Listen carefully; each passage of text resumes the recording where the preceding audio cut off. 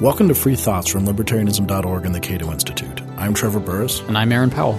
Joining us today is Robert Higgs, Senior Fellow in Political Economy at the Independent Institute, Editor-at-Large of the Independent Review, and author of many books, including the libertarian classic Crisis and Leviathan. His new book is Taking a Stand, Reflections on Life, Liberty, and the Economy. Welcome to Free Thoughts. Thank you very much. So I'd like to start with your background in history, particularly how you came to libertarianism, both in the ideas and then to become a professional libertarian. Was this something you were just born into, or did you have a moment of revelation when you were 18 or something? I would have to speculate on the remote origins of my inclination toward libertarianism. I was not brought up in a political household and was not especially interested in politics, even when I was in college, although I was interested in certain things at the time. I think I might actually date my movement in that direction to when I was 17. I went to the U.S. Coast Guard Academy in New London, Connecticut. And that was a very rigorous place, especially in those days. There was, constant harassment and physical and psychological pressure being put on people constantly. So the idea was to drive away or break people who couldn't take the pressure. So there was a kind of method in the madness, but one of the things I learned there is that in a situation like that where there are superiors and inferiors in a chain of command, some of the superiors will abuse their power. And I think that is an insight that stuck with me from then on for the rest of my life. You give people power, even petty power, at your peril. And there are people who enjoy abusing those who can be abused. And I think that sensibility was important to me as my political thinking developed, which happened during the 1960s. I didn't fancy myself a libertarian. If anything, when I was in college, I thought of myself as a new leftist, which wasn't all bad. And I was always opposed to the Vietnam War, even when most Americans didn't know it was happening. So that was a big influence on me, too, because that taught me that the government is capable of routinely committing horrible crimes for years on end for the slightest political motives. Did you read any authors around that time that helped you out? Well, I used to read Ramparts magazine. That was probably the only kind of ideological reading I did consistently. But I dabbled in leftist books of various sorts. I read some Marx and some of the contemporary leftists. I became enamored, actually, of Wright Mills. And to this day, I actually defend Mills in many ways. I think Mills was an honest scholar. And of course, he didn't have a decent understanding of economics and would have benefited greatly from having one. But despite that, Wright Mills, I think, continues to be someone one can learn from. And particularly his analysis of elites in his book, The Power Elite, and others. He also wrote a book called The Sociological Imagination, which has some really excellent advice to young scholars. How do you go about your work with integrity? Just how do you do the nuts and bolts of it? What are you trying to do? Which was basically tell the truth. I'm curious how this notion that you picked up that people in power will abuse that power led to specifically libertarianism and a skepticism about state power, because one of the things that we often hear, especially from those on the left, is that very idea that if people have power, they're going to abuse it. The big guys are going to beat down the little guys is what makes them want to embrace the state even more, because they see the state as the way to correct that. That, you know, the bosses or the warlords or the strongest guy in an anarchic world or whatever is going to beat up the little guy or take advantage of him or force him to work long hours for low pay. And so we need the state to be the protector of the little guy, the protector of the common man. Yeah. Well, I was not completely immune to those kinds of thoughts by any means, but I was saved from going too far down that path by the fact that I was studying economics. I think, you know, if you wanted to identify one overwhelmingly fatal flaw in the thinking of nearly all leftists, it's that they don't have a clue about economics.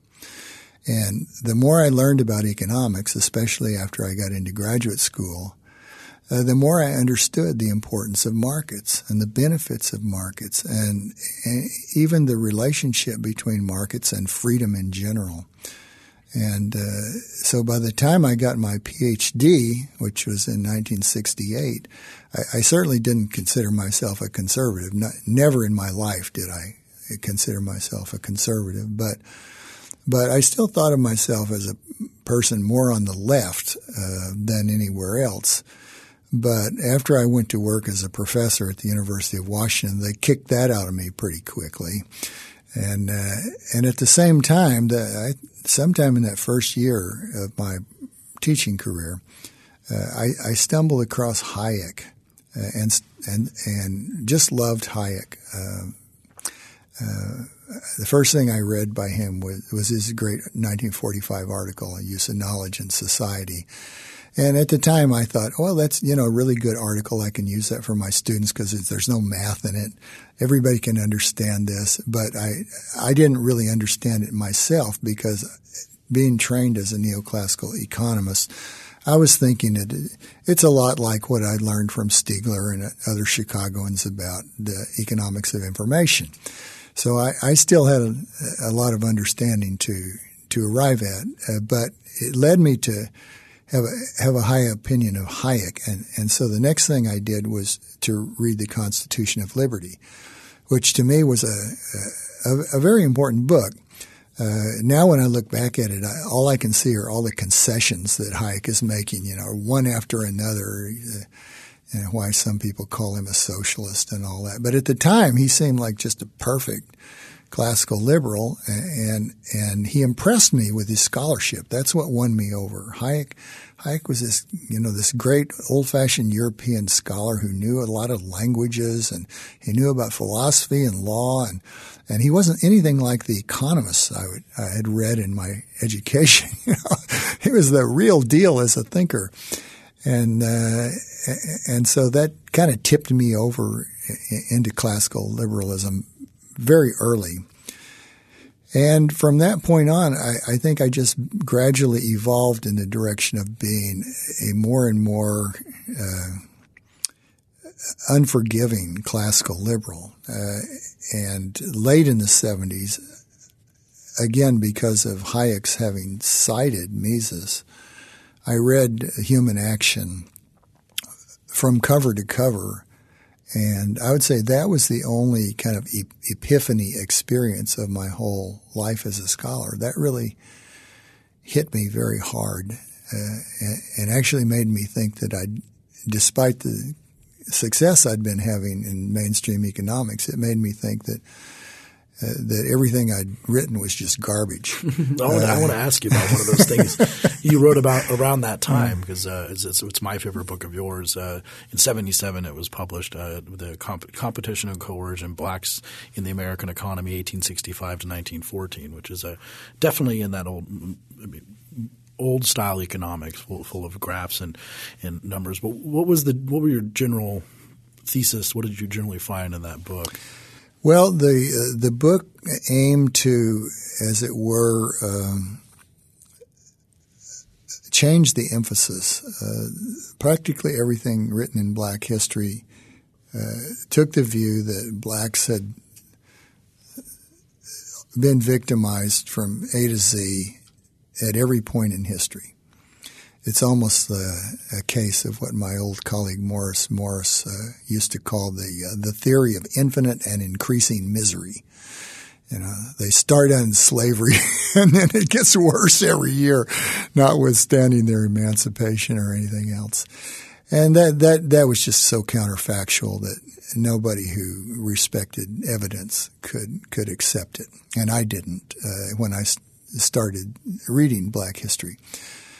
But what I tried to do in that book, first as a result of some research I did on particular issues about land tenure and land ownership and occupational distributions and migration and so forth, I built up a body of analysis and a set of facts that led me to believe that not only were blacks not 100% victimized, but despite everything working against them, and there was a tremendous amount working against them, they actually succeeded by virtue of their own efforts and by virtue of the fact that there was competition for their services.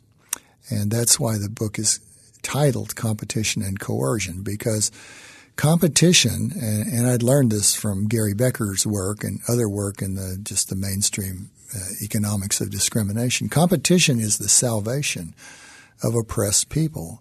And that can be seen in any case. You know, pick your ethnic group and you see the same phenomena operating. If people have something valuable, and certainly black labor was valuable, and some blacks had skills beyond labor power, there's going to be potential for someone to bid away an exploited worker, a worker who's being paid less than the value of his marginal contribution to output. And so, in a way, my book was infused by pursuit of that theme and included ultimately some attempts to estimate what had happened to black income levels between the late 60s and 1860s and World War I, approximately. And I found that black income on average was growing faster than white income was growing. That was a period of very rapid economic growth in general. But because blacks had started at such a relatively low level, even if we go 50 years time, they've only improved from about 25% of the white income level to 35 or 40% of the white level. But that's not trivial. That's a lot of improvement, and I collected a lot of evidence that demonstrated just in concrete ways how their living conditions had improved. You know, what kinds of things they might have in their home, what kinds of clothing and food and entertainment and what have you. They had access to, by the end of that period, typically, that they had not had access to at the beginning of that period. I mean, the immediate post-war period was horrible in every way because of all the disruptions of the war and all the destruction that had taken place in the South, where 90% of the blacks lived and continued to live throughout the next 50 years. But would competition in the market have done – I mean, do you think it did better for blacks in that period than – attempts by governments to alleviate or fix these problems? So we had the problem with separate but equal, for example, which is a very anti-competitive. Yes. That when Plessy v. Ferguson came down, it was you're saying you had to have segregated rail cars, or you were allowed to, but that meant the rail companies had to have two rail cars that were half full as opposed to one that was full, right. which didn't seem to really – the businesses themselves in the market were not as into discrimination as perhaps the government was. Would you agree with that? Oh, yeah, that was another part of my thesis, that whereas competition in the market was their salvation to the extent that they had salvation, whenever they encountered the government, and in their case it was at the state and especially the local level where they made these encounters, they were totally out of luck then. The only hope they had in their encounters with the government was the protection they could get from a powerful white patron. So a system developed in the South, particularly in the plantation areas where blacks became beholden to plantation owners or business owners for protection from the state. And if they were arrested, their patron would go in and pay their fine. If they were, about to be sentenced to jail or something, the guy would go in and talk to the judge. And in all sorts of ways, there was a trade going on. This was a market phenomenon, this paternalism. There was a trade going on. The blacks provided faithful services. They didn't run away the first time they were unhappy about something. In exchange, they got the protection from the official discriminators that stood ready to squash any black at any time. How much does competition alleviate these discrimination based on race if, I guess, the discriminators gain utility from the racism? So they like not hiring blacks, or they really don't want to hire them because they don't want to be around them. Or the rail cars, like, yes, we could have integrated the rail cars, but then the white customers might not have been willing to pay as much or wouldn't have patronized the service. Well, it continues to operate and can operate with great power so long as there are enough people who value wealth more than the exercise of discrimination. And in the South, between the war between the states and the First World War, there were plenty of people who preferred wealth to the pleasures of discrimination, and especially these wealthy people. The blacks were hated more by working class, lower class whites. Wealthy people didn't fear blacks. They were so far removed from them by class status and wealth that they didn't see the blacks as any threat to them at all. They weren't hankering to hurt blacks in the same way that lower class whites were. Sounds a lot like a lot of anti-immigrant rhetoric today. Yeah. Well, also especially if those lower class whites were unionized, and then it got really bad for African Americans. Yeah, many of the unions that were formed, and of course in the South there wasn't as much unionization as in other parts of the country, but where unions were formed, they usually did either discriminate against blacks or simply exclude blacks from employment. So unionization was definitely a negative, big negative factor, but not one that affected most black workers because there was not enough unionization in the whole economy. There's more in the North, after the Great Migration. David Bernstein's Only One Place of Redress is a great book about that. Right. But I wanted to ask about another book, the one I had mentioned at the introduction, Crisis in Leviathan, probably your most known book. And for those who haven't read it, definitely if you're a fan of this podcast or libertarianism in general, you have to read it. Can you give us an overview of what you looked for in Crisis in Leviathan and what you found? Well, that book was aimed at tracking the growth of government, especially the federal government, from the late 19th century up to the time it was written in the 1980s. And at that time, the growth of government had become a kind of cottage industry among economists and to some extent among political scientists. And people were applying various theories that were lying around in economics or that they devised for themselves to account for why government got so much bigger in that century. And I didn't have a great interest in that when I first started my career, but my colleague Douglas North, who was the department chairman and the man who hired me, and a future Nobel Prize winner, yes, future at that time.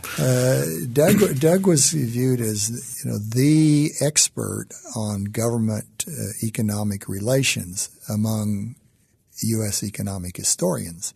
And so he was constantly writing about this and talking about it. And we all worked together, the economic historians especially, read each other's papers. I was in his office practically every day just to talk about economic history. And so I talked to him a lot. And in my own teaching of U.S. economic history courses, I dealt with that subject. But I wasn't doing research in that area. But I was getting more and more, in a sense, frustrated by my inability to persuade Doug of certain things, particularly that ideology had been very important in this process, ideological change, and also that the national emergency periods, especially the world wars, had been critical times for the growth of government. Neither element had, at that time, become important in Doug's thinking. So by the early 80s, by 1980, 81, I decided, well, I think I'll write a book on this. And my idea was just to write about basically the two world wars and the Great Depression, because that's where the main action was for these crises. But when I started writing and started going around giving talks at other universities, one of the questions that often came up was, well, there were crises at earlier times in history. Why didn't they produce this ratchet effect you're telling us was produced by the wars and the Depression? And that led me to decide that I needed to have a chapter on progressivism, because I'd come to believe that it was that ideological watershed of progressivism that created a condition wherein there would be a ratchet effect. You have to have people predisposed to think that when there's an emergency, government should jump in with all 4 feet. And that had not existed in the 19th century. It's not that nobody wanted government to come in and, hand rents to them or do favors for them. That's always been the case. But in the 19th century, there was a kind of dominant ideological belief that government should be limited. Or at least the federal government. Or is it certainly the federal government should be. But even at the state and local level, there was a belief that politicians were crooked, that they wasted people's money, that they were always, engaging in boondoggles, especially after what happened in the 1830s and early 40s with all the bankruptcies of states and their canal projects that went belly up, and that led to a bunch of constitutional revisions and so forth. So from then on especially, there was a lot of thinking among opinion leaders and lawyers and writers and what have you, that government was simply, a factor that while people didn't want to get rid of it, they wanted to have government for kind of classical liberal reasons. They thought it had to be kept small. It had to be kept limited, or it would abuse its powers or waste a lot of people's money. Progressivism altered that as the default ideological background condition. And as a result, it meant that the next time there was a pretext for a great increase in government action, as during World War I, then many people were predisposed to favor, well, let's have the government do this, let's have it do that. If we have to have a big bunch of ships built by the government to fight the war, why don't we have the government build housing for the shipyard workers? And it just went on and on. There was always some connection whereby some immediate pretext like fighting the war could be hooked onto some other government activity.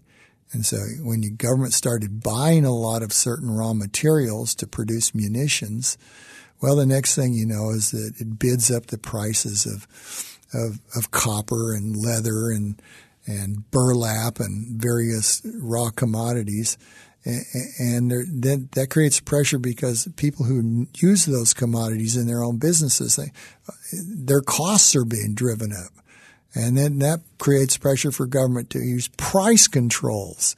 And so in World War I, you ended up not with comprehensive price controls, but with selective price controls on these specific items whose prices had been driven up by government's own purchases on a large scale.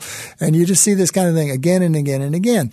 And it's because nobody was stopping to say, look, this is a bad idea for government to create a shipping board to regulate ocean shipping rates and working conditions of sailors. That's a bad idea. We should let markets take care of those things, because by the time this was done in 1916, opinion leaders thought, oh, that's a good idea.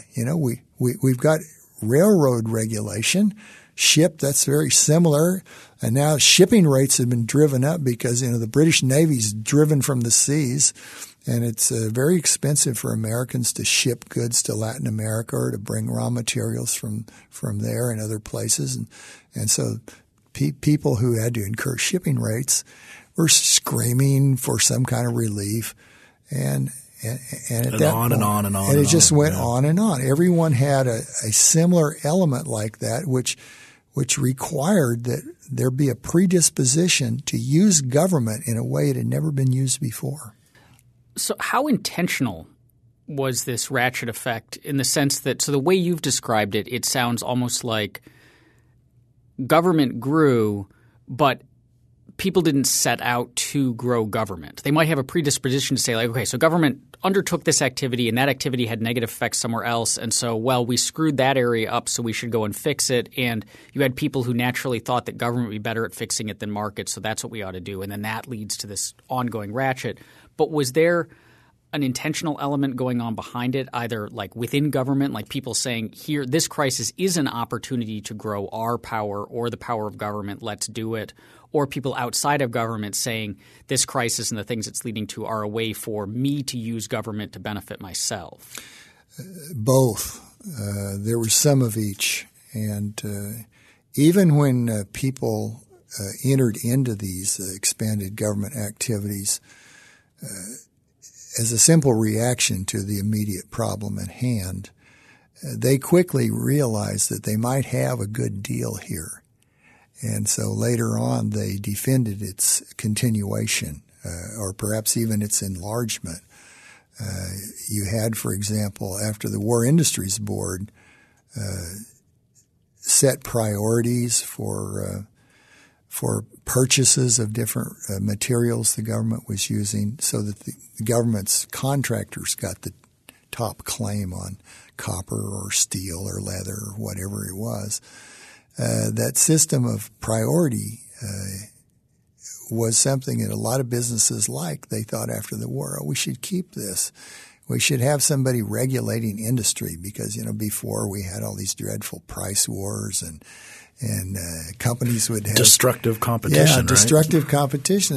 I made scare quotes on that if anyone couldn't see that. There are always a lot of big businesses complaining about destructive competition, because the incumbents like things the way they are. They want to be the producers. They don't want to have to be fighting off entrants all the time. So if there's a regulator, particularly if they're the guys doing the regulation, they can take care of this. They can normalize everything. They can get rid of uncertainty and destructive competition, all the rest of it. But well, that's sort of I think at that point with Crisis and Leviathan, which is really interesting because the first line of the book. Now this is maybe this was because it was Oxford Press, but the first line of the book in part one is, and this is interesting for now because you kind of went into sociology of the state. I mean, that's a lot of what you kind of ended up doing. What is the mindset of people in government? What are the mindset of people who work with government? What are they trying to achieve? But I think maybe that started with Crisis Leviathan. But the first line is, we must have government. Only government can perform certain tasks successfully, which is an interesting I'm not sure if you believe that now, but then you did, it seems seemingly. Well, when I wrote that, I believed it in the usual way that it was taken. I still believed we had to have government. As I say, government as we know it. Governments as they really are in the world.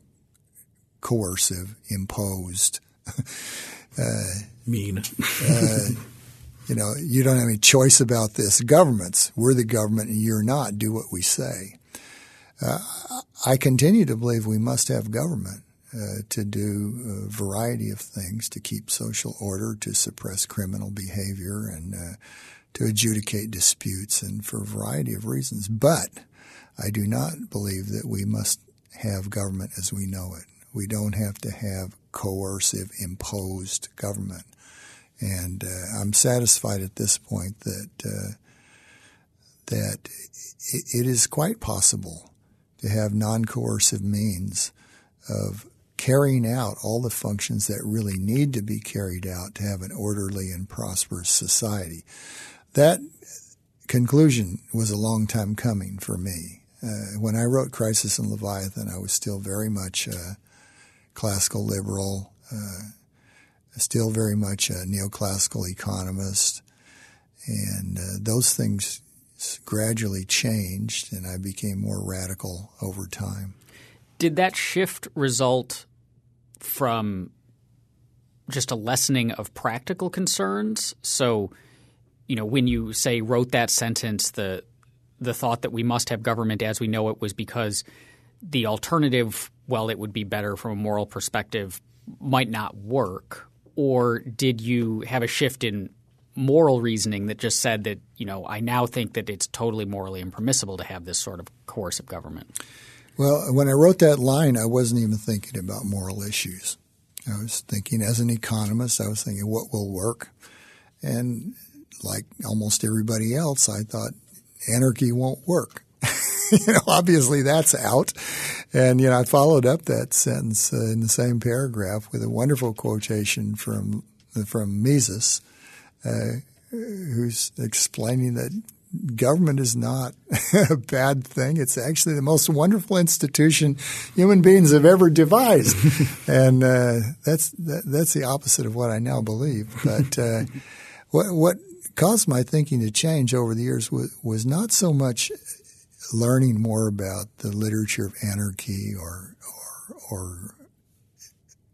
a changing moral position, although I did make moral changes. But it was simply that the more I learned about government as we know it, government as it actually is, the more horrified I became. To see government as it really is, with your eyes open, is something that I found appalling. It just seemed more and more outrageous to me that these people who had a sign over their house saying government were allowed to commit criminal acts right and left. Their very existence depended on criminality. And everybody just took this for granted as if there's no problem here. Not only is there no problem, but as Mises said, it's the greatest thing that ever happened. And so eventually the moral outrage and the analytical change of understanding that I acquired joined forces to me to bring me to a position where I'm just astonished that people put up with what they put up with. Well, shortly before we recorded this, you were giving a talk here at Cato on your book, and during that you mentioned that things are actually a lot worse. So things in Washington, things with the government are a lot worse than most people even think. And most people tend to think, no matter where they are in the political spectrum, that things aren't great. Yeah. So how are they worse? And then relatedly, when you talk about that people seem to be okay with this, how much do people know about how bad these things are? Well, I think they're very much worse than most people think or understand. As I say, if you had a microphone in everybody's office, and the way you had in Nixon's office, this would be a revolutionary news item for people. If they knew what these guys are actually saying and doing. There's one thing I've always loved about the FBI, which is their sting operations against politicians. They set these up so elaborately so that they get just ironclad film, audio, documentary evidence so that they get these bastards just nailed to the wall. They can't possibly say they're innocent. And I just love it when these guys are revealed. But the trouble is, you can't do a sting on every single politician on earth. And as for the second part of your question, I think most people know practically nothing about what really goes on in politics. They watch the news. They hear politicians give speeches. That's about the extent of it. There are very few people who actually study and scrutinize politics at a level where they would begin to think about these things. And even those who do usually are overwhelmed by ideology. They start playing with one team or the other. There's a lot of partisan political affiliation that muddies everybody's water. They begin to think, yeah, these progressive politicians are all sleazebags, but our guys are upright, Christian, God-fearing, mother-loving, apple pie eating, or vice versa. And that's just a total waste. That just means your understanding is hopeless when you sign up to play for one of these teams. You don't understand that they're both committing the same crimes. They just have a different set of clients. Are the crimes limited to – you talked a lot about politicians, and the politicians are up to all this stuff, but one of the things you learn spending time in Washington is how much of the federal government is really out of the politicians' hands. Yes. It's the bureaucrats and the people in the agencies who dominate so much. Are things as bad there as well? I think the politicians themselves are the most crooked, but – Are there any good politicians at this point? Do you think that it's possible that anyone got here clean? They got to D.C., got to federal office? It's conceivable. I'm not going to name any names. But then the bureaucrats are another level too.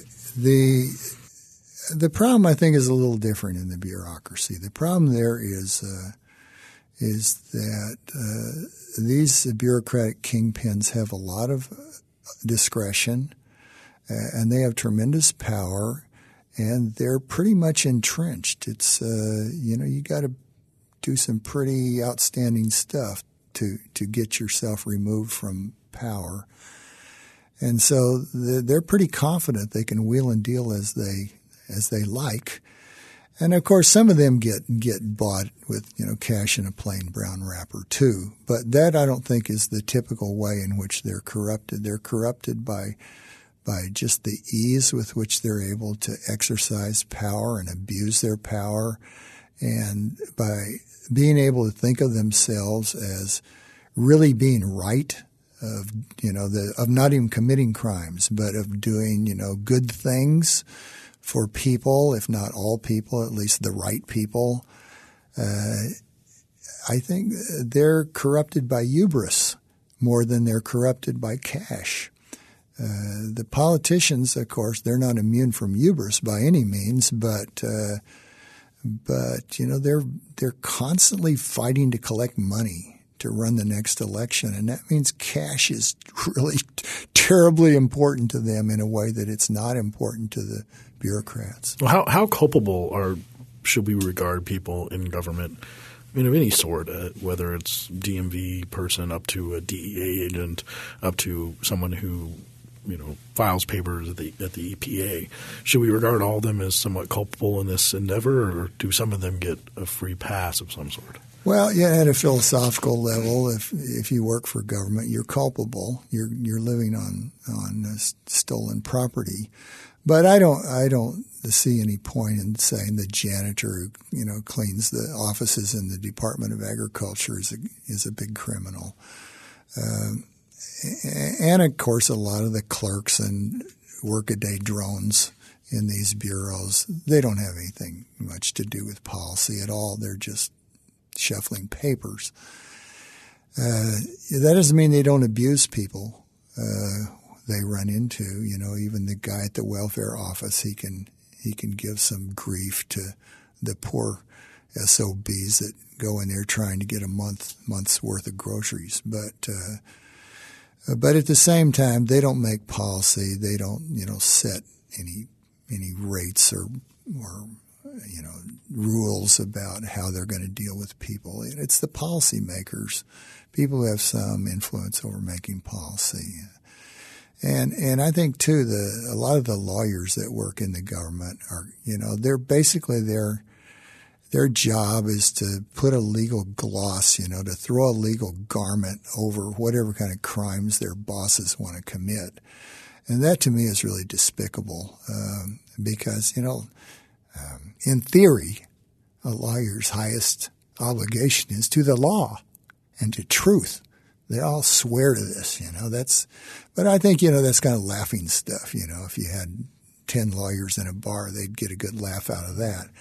And certainly if they had anything to do with the criminal justice system, where things work almost in the opposite way, where lying is like built into the very tissue of what they do every day.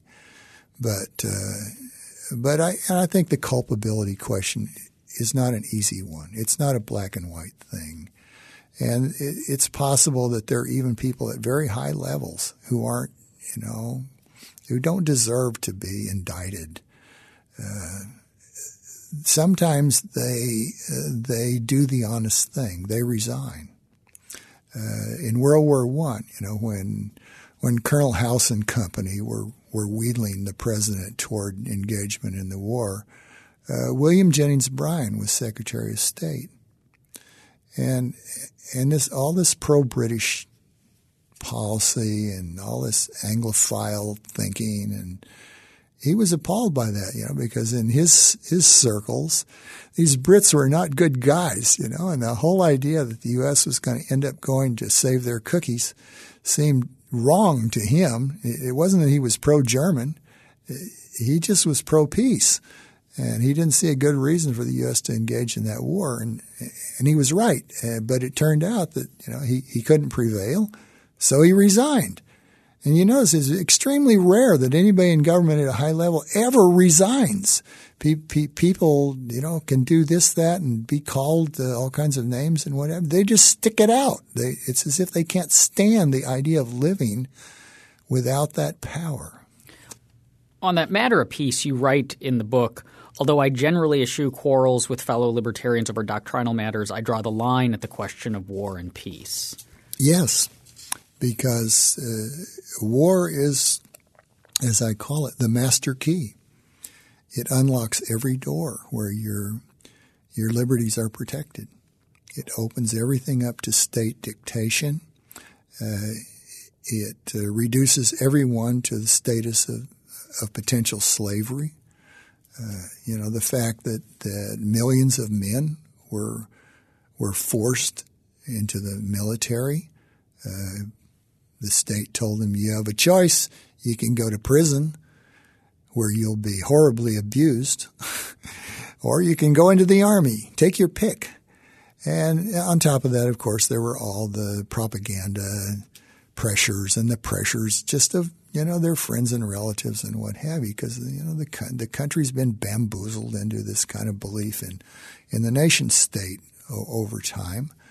And so it's not just that the state is out there driving people to do what it wants. There are plenty of social pressures too. I remember when I was young and thinking about what if I get drafted? I certainly wasn't going to go in Vietnam, and I wasn't going to go into the army that was fighting in Vietnam either. And so I had to decide. And I decided, I would leave the country if they tried to draft me. But the main thing I thought about at the time is what effect that would have on my parents, because I knew that would have a very devastating effect on them. Even though they weren't political people, that was a very unsavory thing. They'd have to face their own friends and neighbors. Their son's a draft dodger.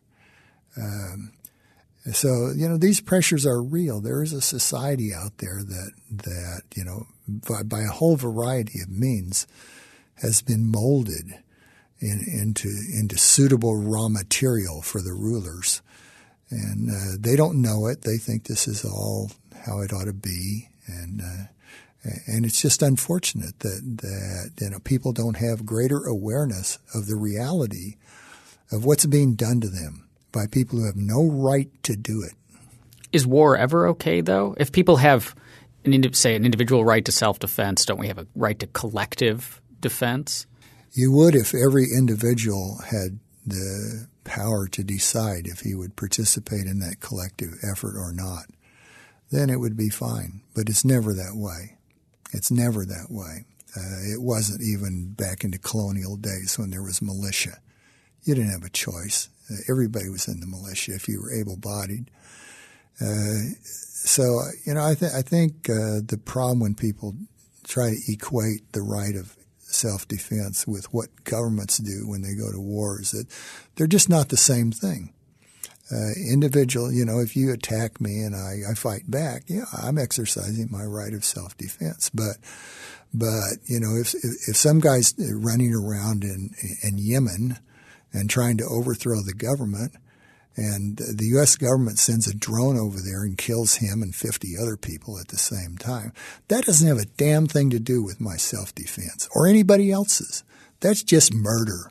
And and there's no other gloss you can put on it. People accept this because they haven't thought about it. And in fact, many people really don't have a well-developed sense of moral thinking or moral reasoning. They just do what is customary or what they've been told or what they're used to. Habit is the worst thing in the world for those of us who try to build a free society, because the thing that keeps most people in line is just habit. It's always been this way, and they would have to break away from the way things normally are, get out of line, get themselves in trouble, make enemies.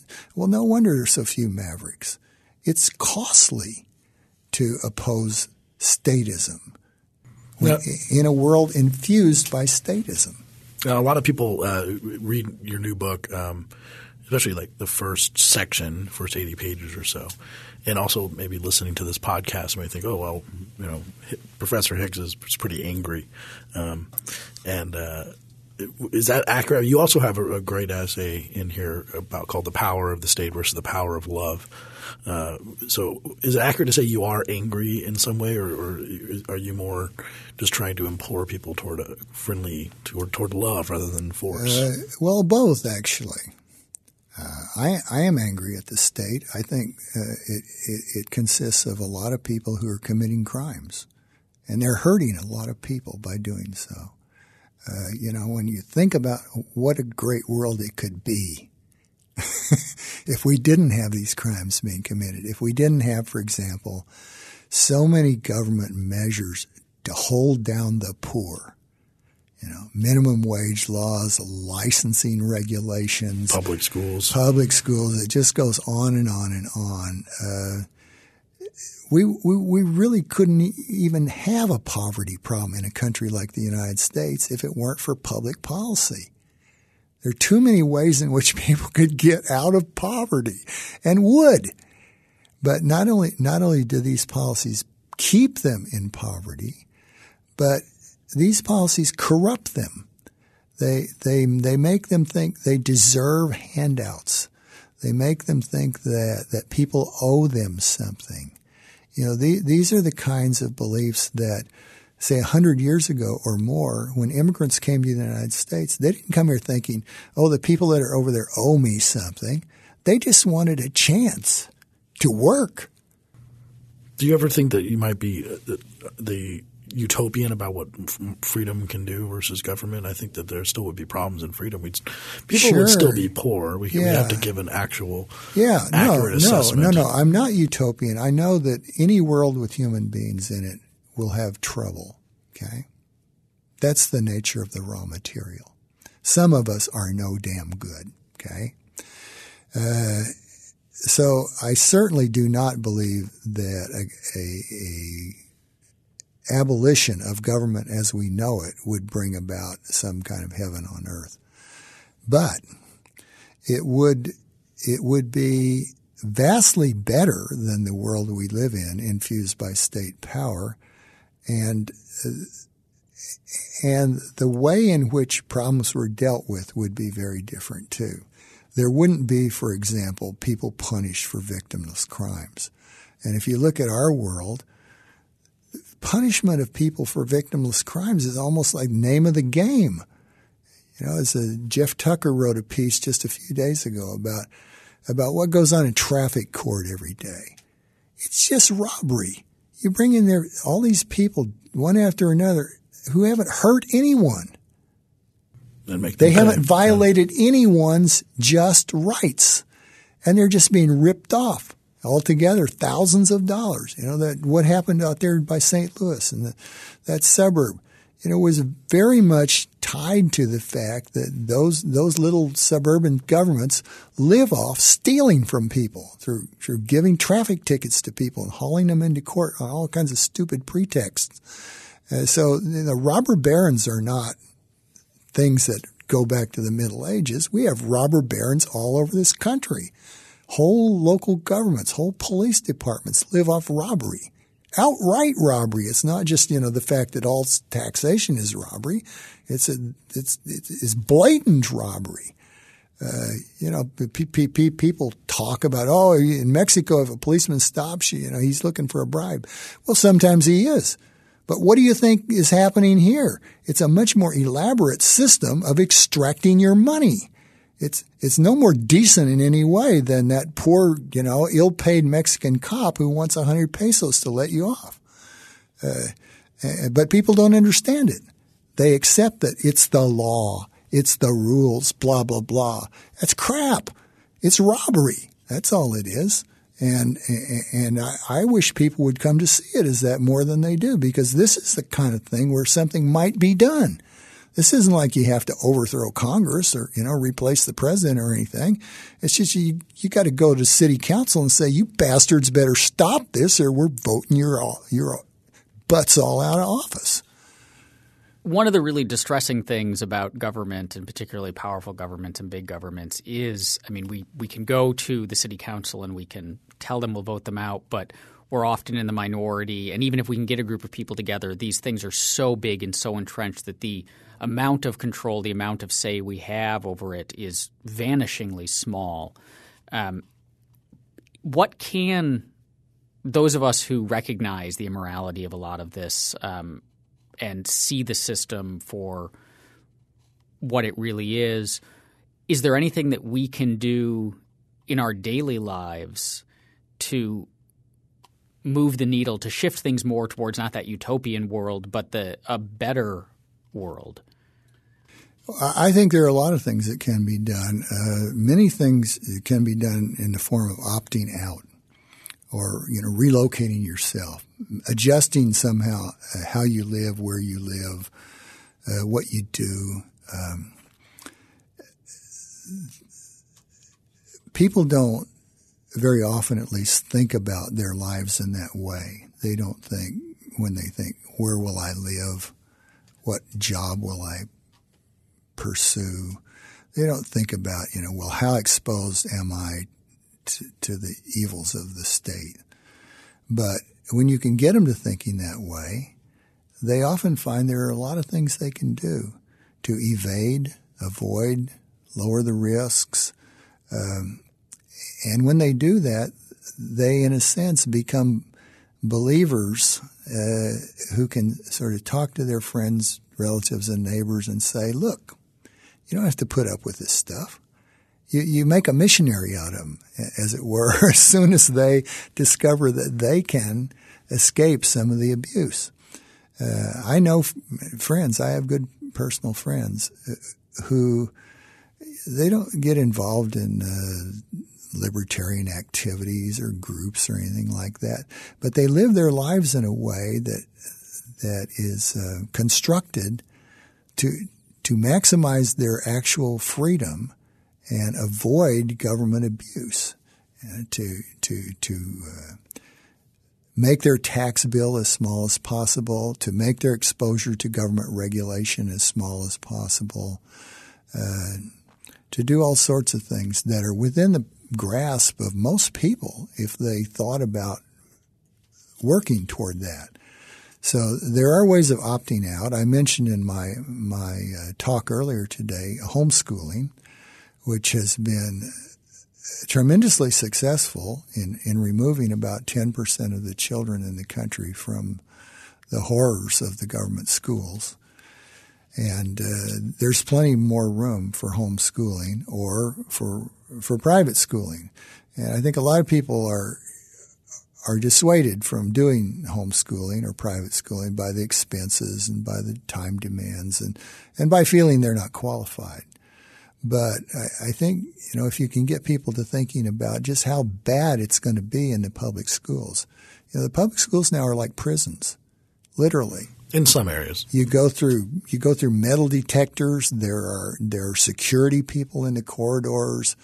Would you want to send your child to a place like that every day? It's like, okay, Sonny, it's time to put your 6 hours in the city jail. Off you go. Have a good day. I don't know why people do this, except that it's just inconvenient to pursue the alternative. But the truth is, when you get started, you get a critical mass. It's not as hard as you think. We've homeschooled our kids, my stepkids that I have, and the homeschoolers get together and cooperate with each other in so many ways that people aren't aware of to give certain classes to the kids, to give activities to them, to really flesh out a nice educational experience. It's not that every day you got to have 6 hours of class time, as it were, with mom or dad sitting there working with the kids. And there's a lot of online stuff you can do now, tremendous resources for that. CDs, you name it. It's just all sorts of things that homeschoolers can do. And when they do that, they take their children out of the control of these wicked school authorities who are in some ways the most irresponsible people I can think of. They're just sick with the idea of following rules, no matter how much sense they make. A lot of them are just stupidly PC. They ram ideas about the environment and all sorts of discrimination and what have you down the throats of the kids, and of course, kids are not as easy as people might think. If a kid has a brain in his head by the time he's 8, he begins to see what's being done to him to some extent, but not all of them. And a lot of them just end up being affected by what's done to them in the government schools. And well, that makes me think of the question that reflects a bunch of these ideas, which is, what is worse?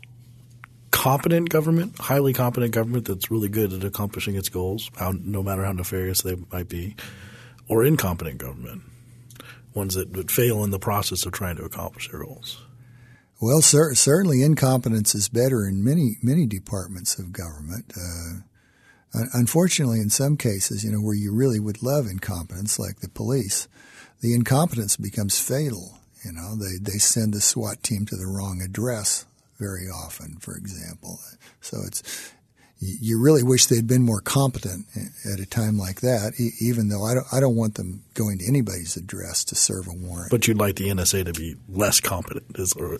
Yeah, absolutely. I'd like them to be utterly incompetent, They just hear static when they plugged in, if it were up to me. So do you think things are – do you have any optimism at all, or do you think things are just kind of circling the drain? Well, there's always hope. Sometimes people listen to me and they say, this guy has no hope. That's not true. There's always hope. We're alive. We've still got brains in our head. We may wake up and do something someday. It's not inconceivable. But what are the odds? I think the odds are not good. One gentleman in my talk today was pointing out all the positive trends about life expectancies and wealth and what have you.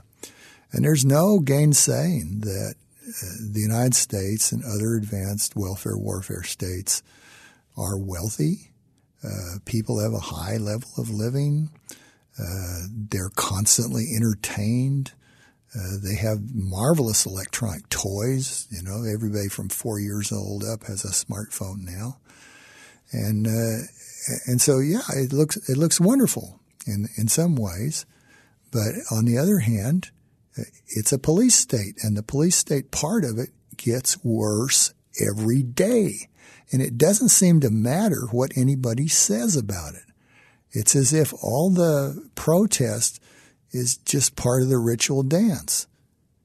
You even have members of Congress. They stand up and they make a speech, or they go in and introduce a bill or something. But what is different? What has the NSA stopped doing? I think it started doing a lot more in the past 10 years than it stopped doing. So I really do believe that there's a part of government, and this is the heart of it, the war, intelligence, foreign policy part, that really runs on its own power, that it's really not under effective control.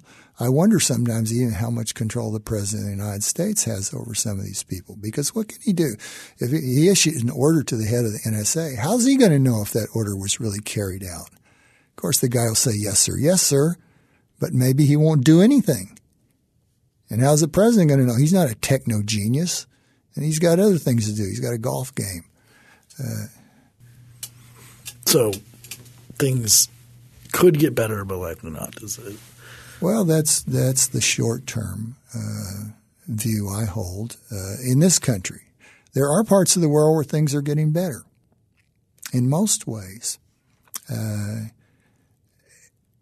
And that's glorious. The fact that China went from being a centrally planned communist country to being a semi-open fascist country, that was a huge improvement for hundreds of millions of people. That one change probably did more to improve human well-being than any other single thing we can think of. Look, just the numbers of people it benefited. People don't have famines anymore in China. What a glorious thing. They used to starve by the scores of millions when they had a famine. They had them every once in a while. Same in India. India's not having famines anymore. They've got the technology to avoid that. So, yeah, things are getting much better in some ways. Has anybody created a free society? Hell no. Not even close. Are most of the advanced countries moving in the wrong direction? Yes. Their freedoms are diminishing rather than increasing. And it's not that it's all one way. There's mixed picture all the time. Some things go worse, some things get better.